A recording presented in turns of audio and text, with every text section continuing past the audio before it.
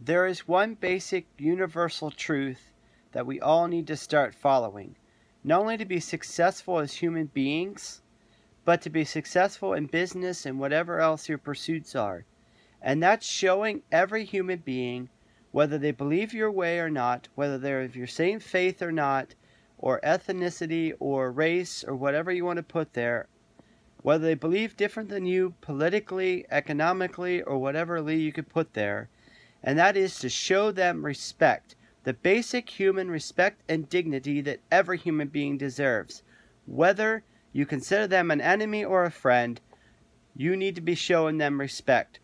We as people of faith need to put an end to this culture of putting other people down, of this idea of it's us against them, that if they're succeeding, then they're the winners and we're the losers, that we need to crush them in order to be the winner, to be successful. That is just nonsense. The greatest leaders of our time always inspired other people to be their best and truly were happy to see other people succeed and achieve their dreams. Martin Luther King Jr., JFK, RFK, Joyce Myers, whatever you want to put there, all those people truly wanted to see other people succeed and do their best. Brendon Burchard, Darren Hardy, Eleanor Roosevelt, even Abraham Lincoln, truly were thankful and grateful and happy to see other people succeed, because they knew that no matter what your position in life, whether you're CEO, president, or lowly street sweeper, that you need to treat everybody with respect and dignity, because everybody is equal and important in their own way. Even the writers of our Constitution said that we